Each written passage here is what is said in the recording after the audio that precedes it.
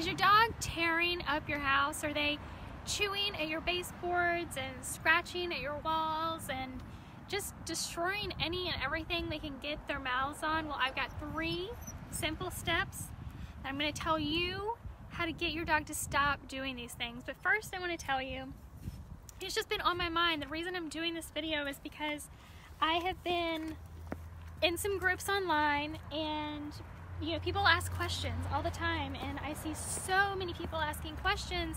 How do I get my dog to stop fill in the blank? Whether it's tearing up the house, chewing on the baseboards, just any and everything you can think of. How do I get my dog to stop doing these things? And it is driving me absolutely crazy, because the number one suggestion I see people posting on these questions online, and I need to be paying attention to my dog, but I'm trying to talk to you.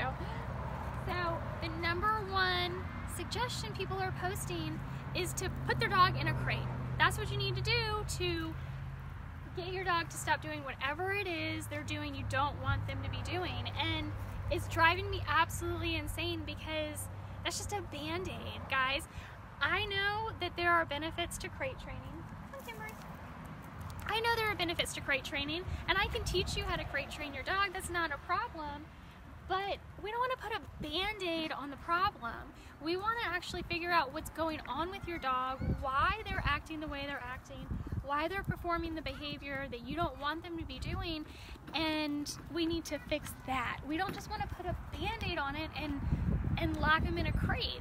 So crate training can be beneficial. I can teach you how to crate train your dog, and there are instances where, yes, it's going to be a good thing for you to have your dog in a crate for short periods of time. But really, the 3 things you want to do, there are 3 really simple steps. I'm going to tell them to you right now to get your dog to stop doing whatever this behavior is that you want them to stop doing.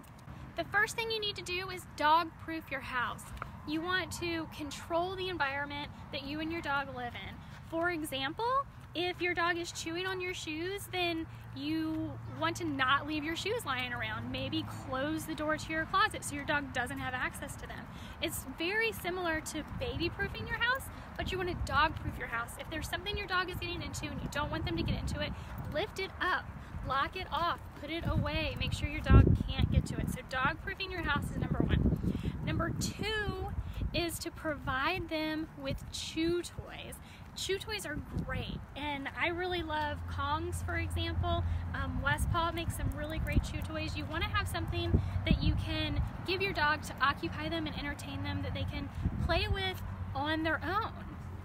But third, and this is the most important thing, what I want to tell people, this is really where they lack the most, is in exercising your dog. It's one of the most important things you can do with your dog. I always tell every one of my clients that a tired dog is a good dog. If you are playing with your dog 2, 3, 4 times a day, you're doing really, really good. 15 to 20 minutes minimum every play session. Puppies are going to need a lot more exercise. They're going to need a lot more playtime.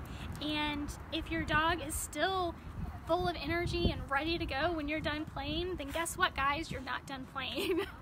So a tired dog is going to be a good dog. So that's the third thing I want to tell you.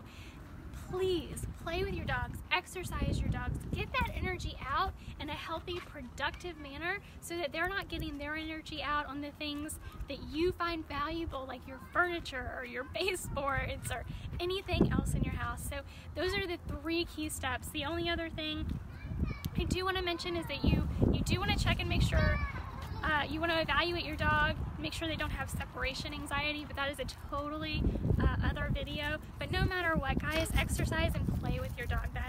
Those 3 things that I just told you, those are going to be the 3 keys to getting your dog to stop whatever behavior it is that you want them to stop. If you have a question, post it in the Facebook group. You can always check out all of my online training on my YouTube channel. I'll put a link for that below. And I actually have a full course on dog obedience training. You can check that out at thefurryfamilycoach.com if you and your dog need some more training. So with that, I will see you guys in the next video.